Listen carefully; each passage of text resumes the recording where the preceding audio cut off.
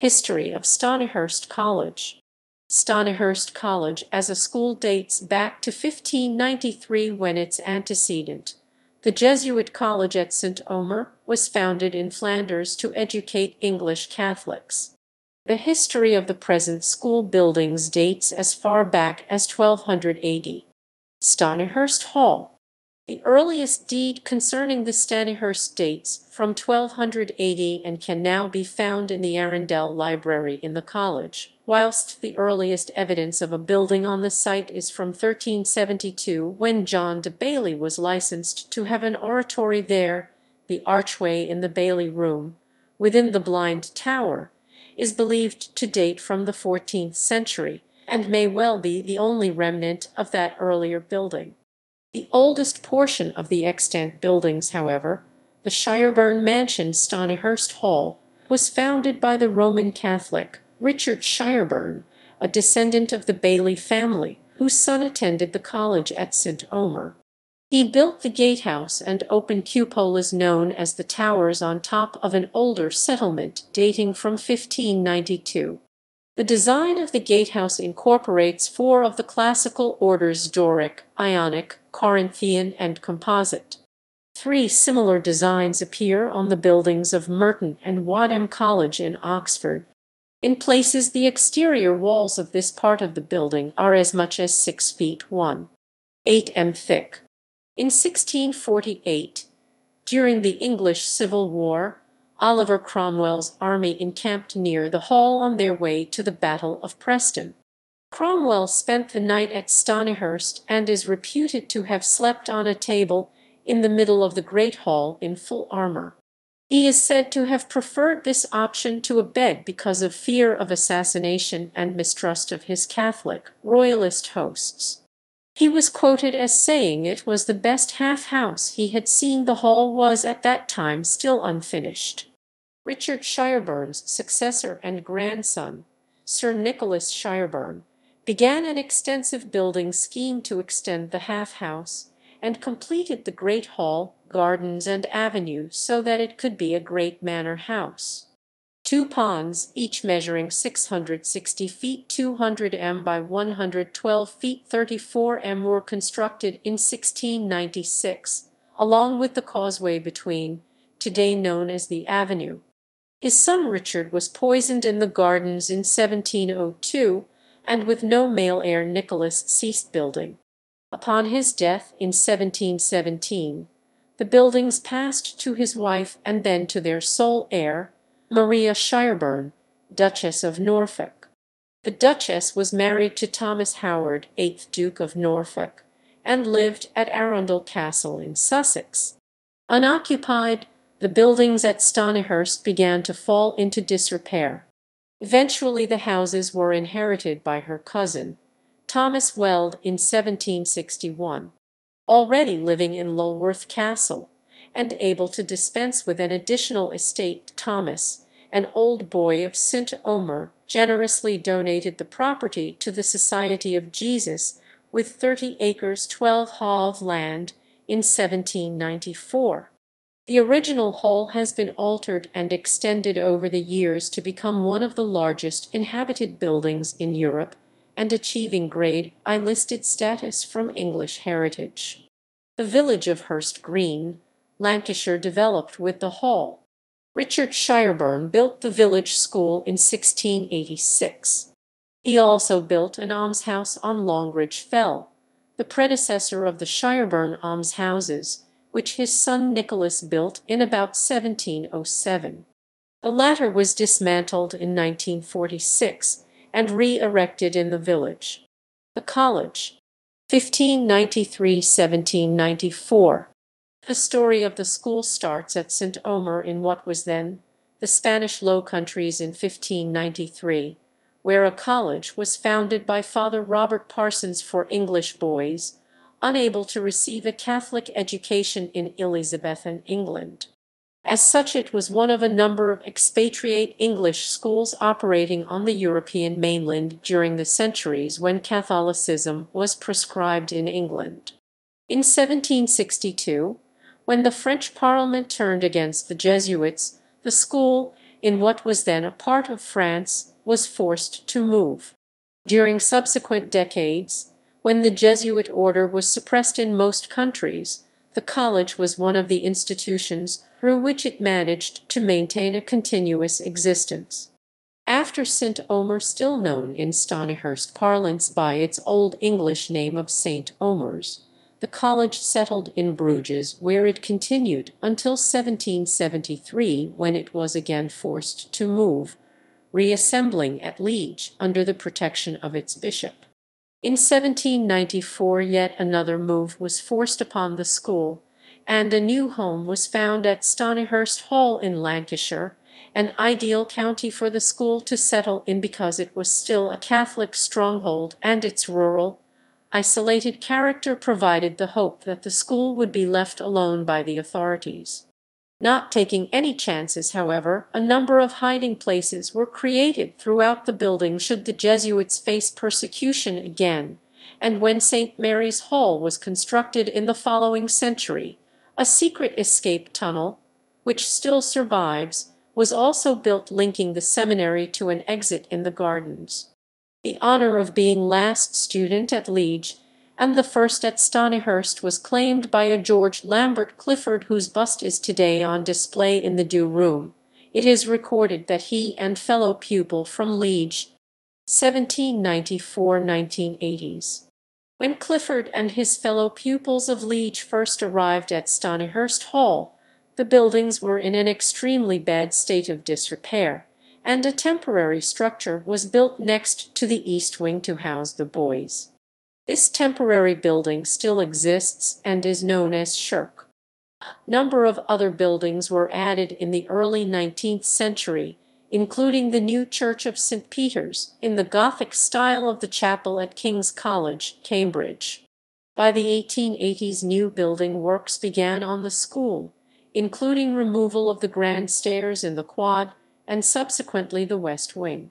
The temporary structures of Shirk and the new west wing served the school well, but by late 19th century it needed to expand again, and work was started on the south front, including the building of the boys' chapel and the academy room. The south front took a considerable amount of time to build, because much of the land was swamp. The work began in 1876 to replace the old playground front of 1809. The total cost of the construction minus architect's fees was £723,205. Sixth, less than the cost of refurbishing the dormitories in the same building 130 years later. Stonyhurst was notable for its scientific activities, including the meteorological records of the observatory built in 1838. The school also prided itself on producing gentlemen philosophers. Philosophers was the term used for students pursuing a course of education above secondary level at a time when Catholics were forbidden from attending Oxford or Cambridge, both by English law and also by a papal prohibition. Gaslighting was another early technological innovation at the school during this period, and the school had its own power station.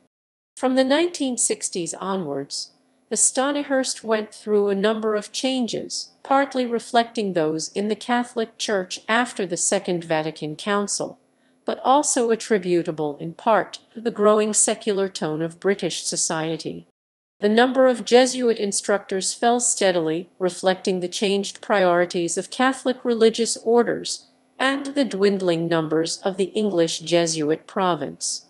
These changes led to the closing of another Jesuit boys' public school, Beaumont College, in 1966. Beaumont and Stonyhurst amalgamated. With the addition of these new pupils, Stonyhurst had to expand again, and the new wing was built beside the wing erected in the 1800s to house the Arundel Library. The former preparatory school to Beaumont College, 1986–2006. After Fr. Michael Bossie's 15-year headmastership, in 1986 the college acquired its first lay headmaster, Giles Mercer. Mercer brought in a number of changes during his time, and developed particular areas of the school. By the end of the 1980s, the school opened a new indoor swimming pool, new squash courts, a new gym, and various refurbished classrooms and playrooms. Scenes from the film Three Men and a Little Lady were shot at the college. In 1993, the school celebrated 400 years since its foundation at St Omer, and in 1994 200 years since its foundation at Stonyhurst Hall. Mercer set up the Centenary's appeal to raise money for new building works, including the refurbishment of the science laboratories, the bread rooms, now English department classrooms, the language classrooms, the ambulacrum sports hall, and numerous other areas.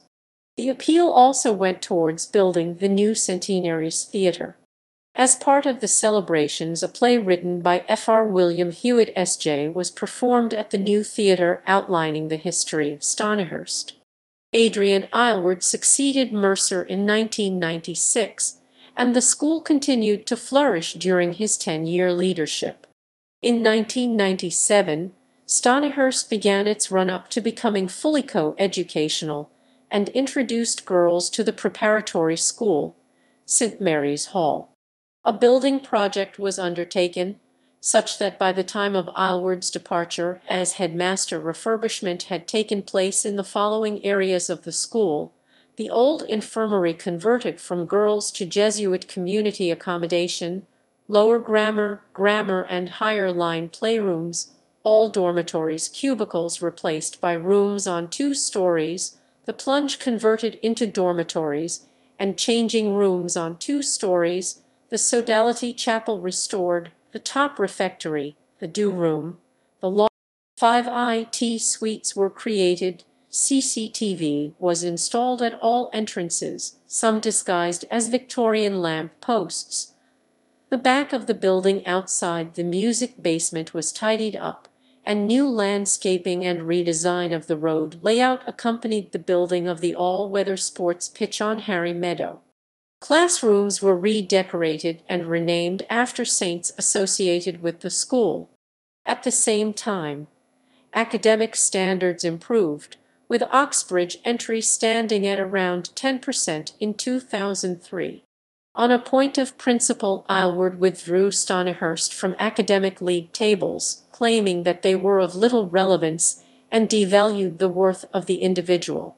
The Stonyhurst Access Appeal was set up in 2003 to widen access to the college to those from lower-income families and to generate funds for further redevelopment.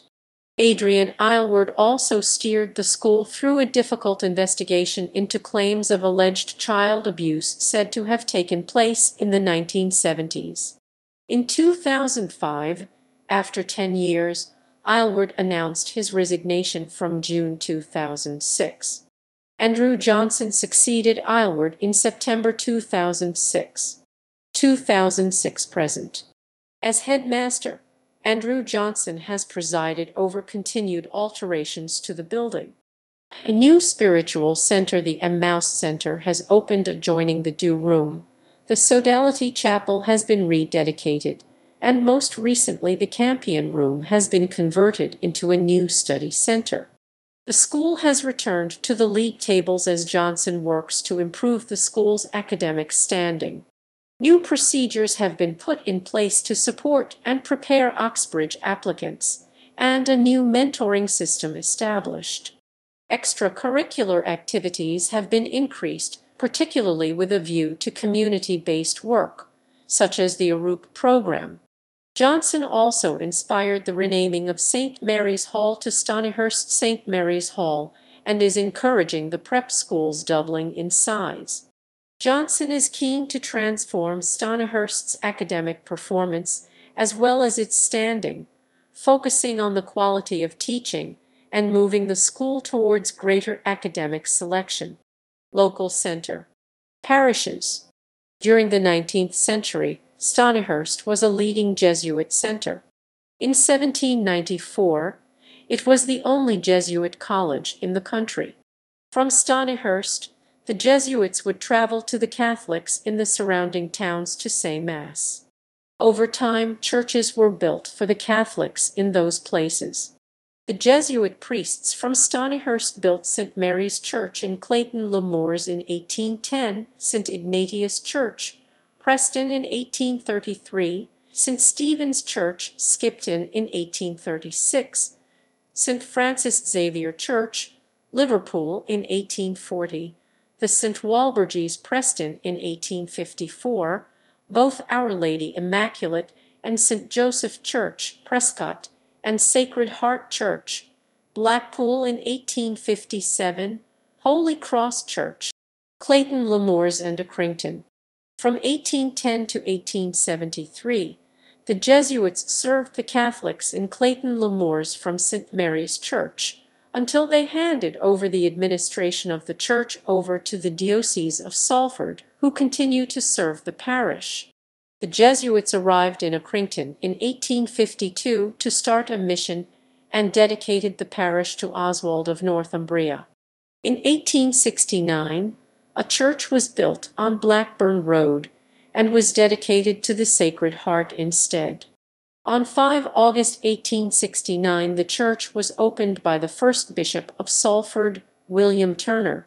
In 1931, the parish needed expansion, and Our Lady's Chapel was built in Huncote.